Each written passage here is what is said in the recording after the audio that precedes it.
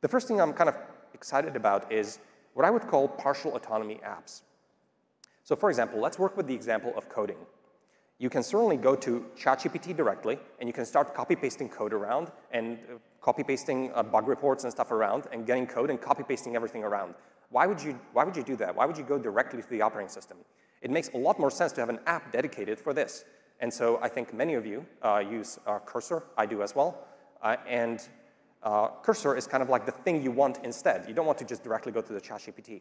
And I think Cursor is a very good example of an early LLM app that has a bunch of properties that I think are useful across all the LLM apps. So in particular, you will notice that we have a traditional interface that allows a human to go in and do all the work manually, just as before.